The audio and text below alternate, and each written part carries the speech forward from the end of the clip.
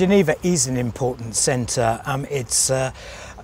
It's critical location for many of the NGOs, the UN organisations, UNHCR, the ILO, UN of course, and that means that it's a good location to get sound bites on breaking news stories, whether they're humanitarian crises or whether they're flagrant breaches of human rights, or whether it's an escalating political crisis, in which case Geneva can often be the location where the key players come to speak.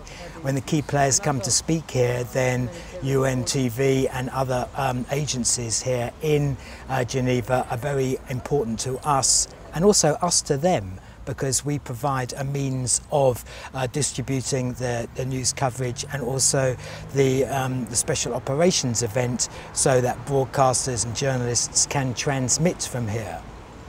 We have a dedicated pipe from UN TV into our organisation, so we can take press conferences at fairly short notice.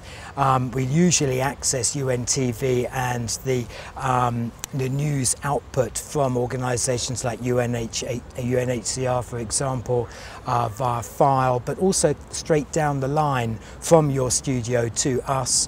Also, we've been able to interview by telephone key players from the UN, the World Health Organization, etc. here in Geneva.